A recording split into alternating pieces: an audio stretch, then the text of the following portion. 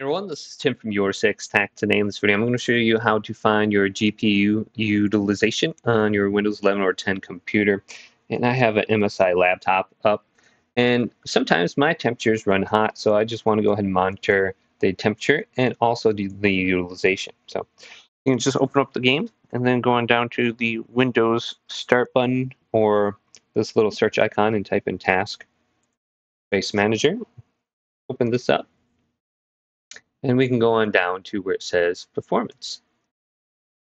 Then select your GPU, and you can see the percentage right here. So this one says 57%. And I think one of the applications I have open is using a lot. So it says 3D copy, video encode. So it is starting to use some memory and some resources on just this software. So this is OBS. This is what I use to record. And also I think I have a YouTube video playing in the background. So you can see utilization and then the temperature in Celsius. So anything really over on my laptop over 90 is where I start to get really concerned. So 62 is perfect right now. I think laptops run at about 65.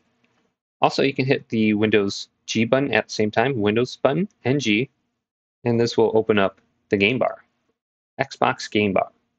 And we have this cool little thing down here which shows your VRAM and your frames per second. So you have to be in a game for this to really show. So here's the GPU.